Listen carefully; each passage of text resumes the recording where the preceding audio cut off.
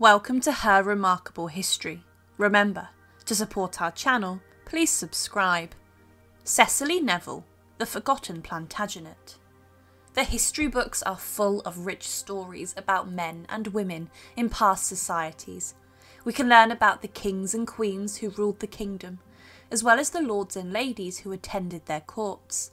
If we think about medieval England, specifically the latter part, then we're taken to the Wars of the Roses and the battles that were fought. We think of King Henry VI and Richard III, to name just a few, as well as the likes of Warwick, kingmaker, and his daughter who became a queen.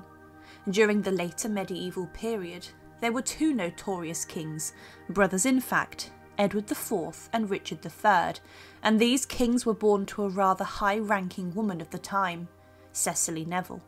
But my question is, why do we not know much about her today, and what was her life like in the 1400s?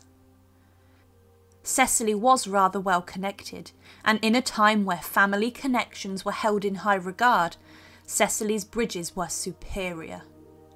She was born on the 3rd of May 1415 to Ralph Neville, the first Earl of Westmoreland, and Joan Beaufort, the only daughter of John of Gaunt, the Duke of Lancaster, and his wife Catherine Swynford. Cecily's maternal great-grandfather was Edward III, and through her father she was also the aunt of the kingmaker Richard Neville, the Earl of Warwick. At the age of just 8 years old, Cecily was betrothed by her father to his 13-year-old ward Richard Plantagenet, the 3rd Duke of York. In the October of 1429, when Cecily was 14, the two were married, and funnily enough, Richard Plantagenet was also descended from the same king as Cecily, Edward III, twice removed through both his mother and his father's side. Richard actually had a slightly better claim to the throne than the actual king, for he was descended through a more senior line.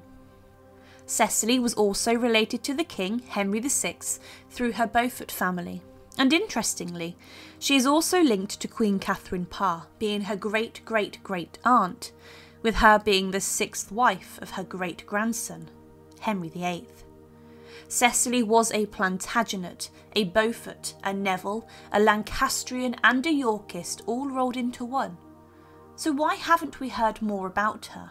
You see, much like her son, King Richard III, Cecily was written out of the history books, intentionally, by the victors, i.e. the Tudors, and this happened even though she was the paternal grandmother of the mother of the Tudors, Elizabeth of York, wife and queen to Henry VII.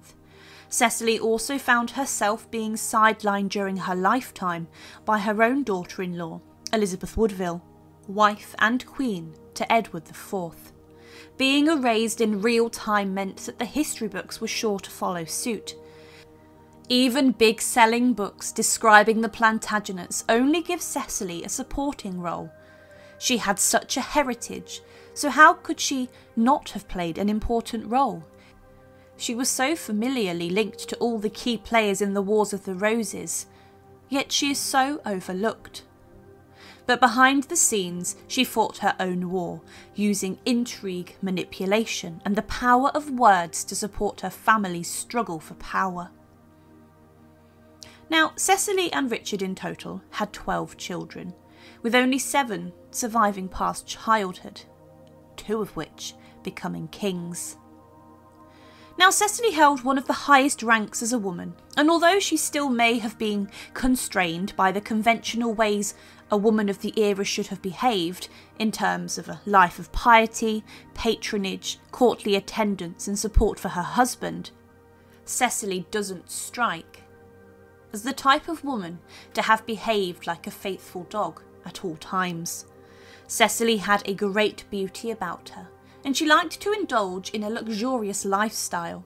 She moved behind the expectations of a medieval noblewoman, for even though she supported her husband's actions in claiming the crown at the end of the 1450s, she also became directly involved in political events.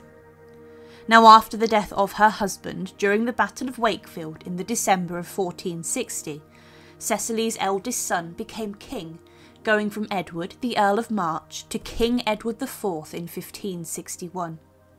Cecily gained confirmation of her lands and rights, and even as a widow, she had enormous personal wealth, and it was with this that she continued her patronage of religious houses and the college founded by her husband at Fotheringhay in Northamptonshire.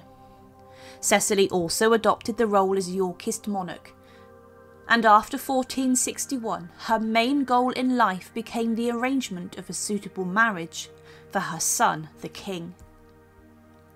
When in the May of 1464 he secretly married a low-born widow, Elizabeth Woodville, instead of a European princess, Cecily reacted angrily and refused to subordinate herself to the new queen, styling herself Queen by Right.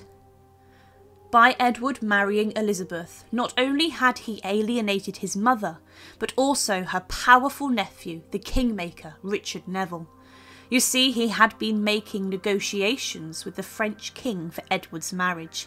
It's thought that by 1469, Cecily had declared Edward to be illegitimate, and was then trying to push for her second son, George, the Duke of Clarence, to have the crown. This, not surprisingly, forever damaged her relationship with Edward, and it's also believed that she, until his death, avoided the royal court and instead attended to her private interests. After her son died, she then revived her king-making activities. By this time, Cecily's sense of dynasty had been grown into perfection, and as her second son George had been executed by the king in 1478, Cecily focused on her next son, Richard, the Duke of Gloucester.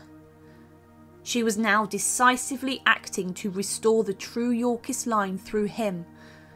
So in 1483, the Duke of Gloucester became Richard III, and in support of Richard's claim to the throne, Cecily held a meeting at her London home to nullify Edward's will, and supported the assertion that his sons, the princes in the Tower, were illegitimate, and so could not rule if the Yorkist dynasty was to remain pure. However, in the August of 1485, Richard, at the Battle of Bosworth Field, was defeated and killed by Henry Tudor and his army. Henry then firmly became king, and the then 70-year-old Duchess gave the impression of finally accepting defeat. Although saying that, there is evidence that after her death in 1495, many of her servants were involved in the conspiracy to dethrone Henry VII, hatched by Perkin Warbeck. Cecily's life and intrigues show that women could enjoy considerable influence in the masculine world of medieval politics, as well as in more conventional female roles.